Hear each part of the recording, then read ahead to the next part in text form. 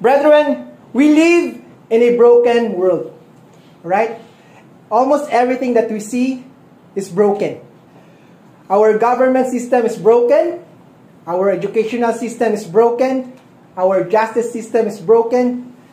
Even this earth is broken. We have erratic and unpredictable weather. We have natural calamities. We have earthquakes, typhoons, landslides, and so much more. And not only that, brethren, all of us experience brokenness on a personal level. Our bodies are broken. They don't function naturally, or they don't actually function very well. Sometimes we feel pain in our bodies. We don't feel young as we used to be. And even though in also our relationships, we have broken relationships. We have every now and then perhaps arguments with our spouse, with our parents, with our children, and our family members. And because of this, brethren, we are not just broken physically, but also spiritually. Everywhere you look, there are brokenness, because we live in a broken world. And because we live in this world, brethren, in a broken and fallen world, it is inevitable for us to experience pain. It is inevitable for us to experience pain. In fact, the harsh fact of life is that pain is part of life. No one accepted. Whether you are young or old, you are poor or rich, you are young or female, you're male or female, all of us feel pain. And if you don't feel pain right now, if you don't have problems, if you don't have any struggles in life, I can assure you with 100% assurance that you will have pain during this life. And because of that, brethren, because pain is naturally part of our life, what should we do? Alright? That's what I want us to focus today. Today, I want to talk about do not waste your pain. Do not waste your pain. Because since we are going through pain, alright, in our life, we cannot escape it. We cannot avoid it because we are human beings. We are bound to feel pain and struggles in life. So the question is, how can we benefit from our pain? So in this afternoon, brethren, I would like to share with you 3 ways not to waste your pain. 3 ways not to waste your pain. Now, if you are going to apply, if you are going to understand these 3 ways, I can tell you, brethren, that the way you see pain in life would dramatically change. You will have a paradigm shift in how you view pain in your life when you understand these 3 points. Now, there are different ways, alright? I just instilled it into 3 so that we could have this in this short message. So, how can you not waste your pain? Alright? Let's go to the first one. Use pain to learn from your experiences. Alright? So, actually, pain is a learning process. It is something that teaches something because pain has its purpose in your life. Now, I want you to remember this, brethren. The greatest lessons we learn come from our greatest pain. Okay? Would you agree with that, brethren? That sometimes the most important, the greatest lessons in our life, you don't actually learn them from your victories. You don't learn them from your triumphs. You don't learn them in happy moments. Actually, you learn them in your greatest pain in life. I know you could just you could look back in your life and you would understand what I'm saying. In my personal life, there are a lot of pain that I've experienced, and those pain are something that have taught me the greatest lessons in life. And that's why, brethren, we don't want to waste our pain. And you want to learn something in your experience. There is something about pain, brethren, that it could become one of our best teachers. Let's go to 1 Corinthians 10 verse 11, brethren. Let's go there. 1 Corinthians 10:11. It says here, this is talking about the experiences of the Israelites. Now, all these things happened to them as examples, and they were written for our admonition or instruction, upon whom the ends of the ages have come. Now, the reason the Bible included the lessons or the stories that we read in the Word of God, it is for us to help understand the consequences of our actions. Now, pain has a peculiar way of teaching us valuable lessons. I remember when Caleb was still small, and I told him, "Oh, Caleb, do not put your finger inside the electric fan." And you might have experienced that as parents. You have told your children not to do that. It's going to hurt you. It's not going to be a pleasant experience. But lo and behold, they would say, "Yes, Daddy." Oh, Caleb, they haven't spoken that time yet. But they would still try it.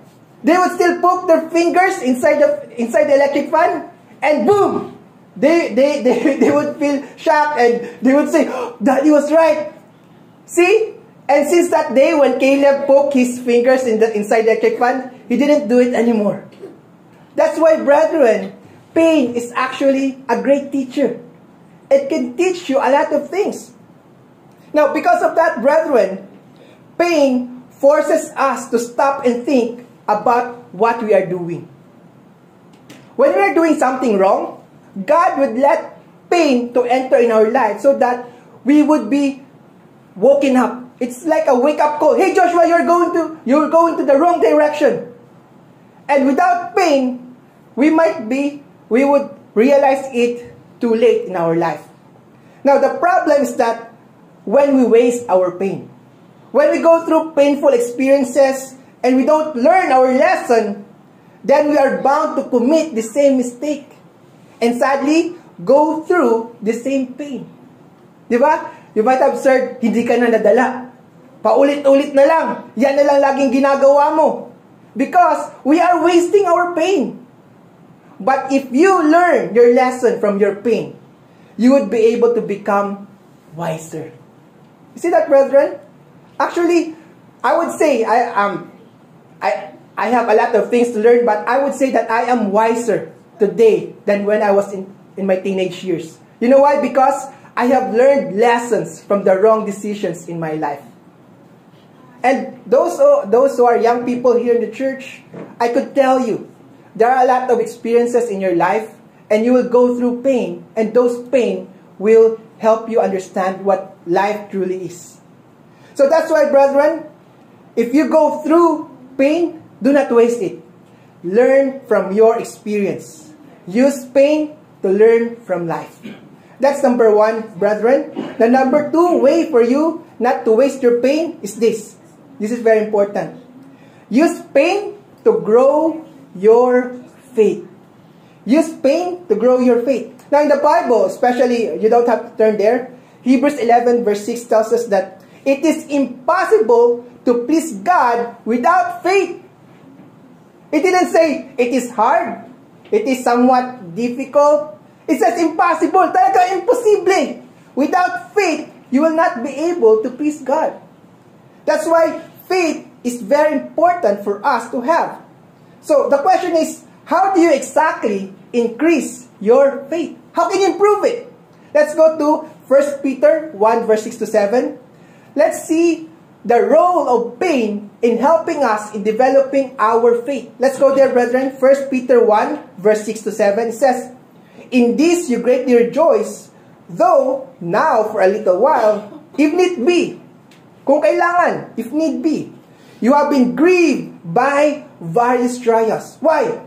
"That the genuineness of your faith, being much more precious than gold that perishes, though it is tested by fire, may be found to praise, honor, and glory at the revelation of Yahshua our Messiah."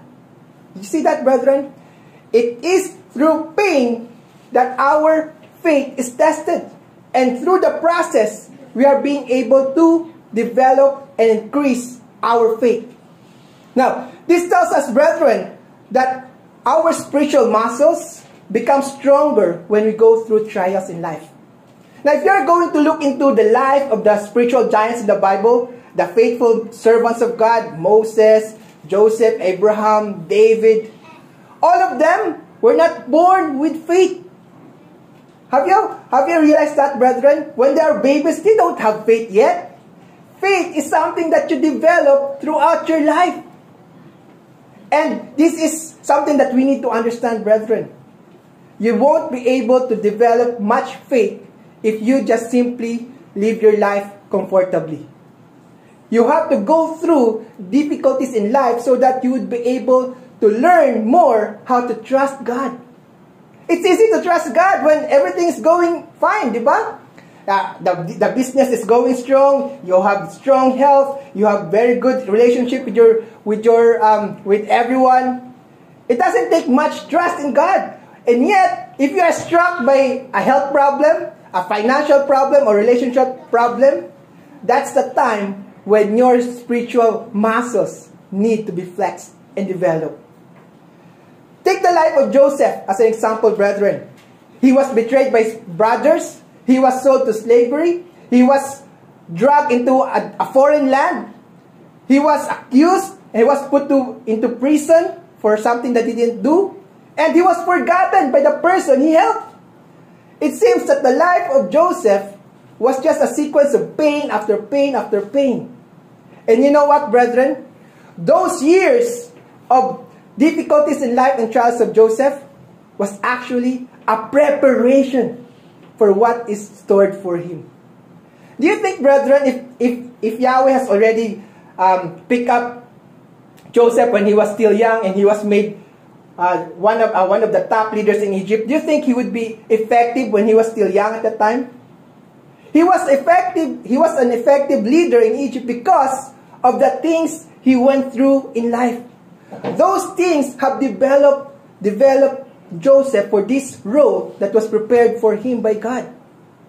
That's why, brethren, if you stay faithful through trials, brethren, God is actually preparing you for something big in your life. And ultimately, He is preparing us for our role in His coming kingdom here on earth. So, brethren, in the same manner, don't despise the trials you're going through right now. Don't despise it. Whether you are going through financial problem, maraming utang, maraming bayarin, you have health problems, the medical records are not looking good, you feel a lot of pain in your body, or you have relationship problems, someone walk out of your life, you have problems with your children, you can look at your pain, brethren, and see it as a tool for you to increase your faith further. We need to look at pain and say, I'm not going to just go through pain, but rather, I'm going to grow in pain. Did you see that, brethren? I want you to capture that. Let me repeat. I'm not going to just go through pain, but rather, I'm going to grow in pain. All of us might despise pain, brethren, but when you know if there's a purpose in pain, you will be more patient and you will be more courageous in going through pain. Take, for example, brethren, if you ask any mother here in this room, brethren, if you ask them, would you like to go through a life and death experience pain? They would most certainly say no. Sino bang matinong babae magsasabi na, I want to experience pain? Wala. But the same mother would willingly go through birth, delivery. Naintindihan nyo? Why would a person would willingly want to go through childbirth?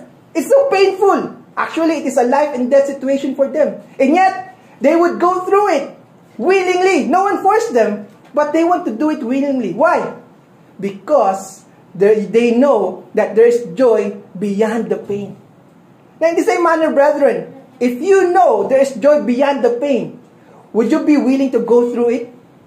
I would say yes, because you know that there's purpose in your pain. That's the difference, brethren. If you are a Christian, if you are a follower of Christ, that's the difference. Kasi yung mga tao sa labas, they don't see any purpose in their pain. Kaya nga nawawalan sila ng pag-asa eh. They lose hope. They want to quit. You know why? Because they don't have God in their life.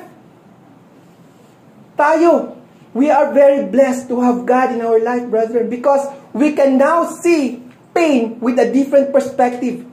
Because this pain that I'm going through right now, it has a purpose. I will not waste this pain. It has something, it will fulfill the purpose for this pain. So brethren, do not give up when you go through life's difficulties, because it is accomplishing something in you. That is, it is going to help you develop your character and your faith in God. So that's number 2. Finally, brethren, let's go to number 3. Use your pain to serve others. Now, this is very important, brethren. Use your pain to serve others. Now, you might say, Josh, I'm already in too much pain. How on earth am I going to serve others in my situation? Nahihirapan na nga ako, problemahin ko pa iba. But brethren, let me explain. Alright? You can actually use your pain to serve others. Let's go to 2 Corinthians 1 verse 3. 2 Corinthians 1 verses 3 to 4, brethren. Our final scripture here.